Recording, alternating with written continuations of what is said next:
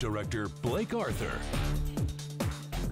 Hey, happy Monday. Hope you all had a great weekend. We start tonight with football. Now, because of La Quinta's loss on Friday in the second round of the playoffs, all of our local teams have been eliminated, signaling the end of this year's high school season.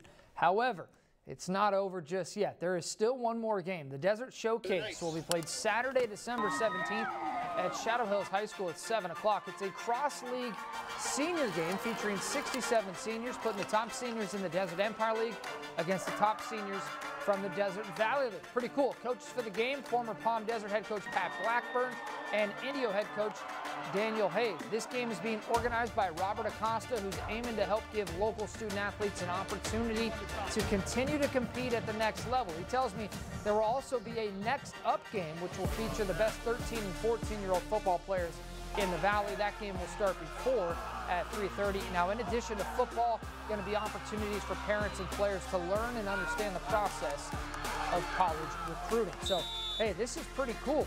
Really positive for our local kids and the parents and the coaches to help them all in an effort to move on in the sport and in life.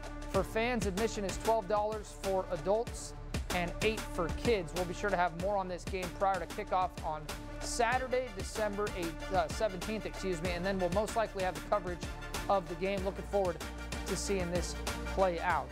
Going to be a great thing for our Valley football.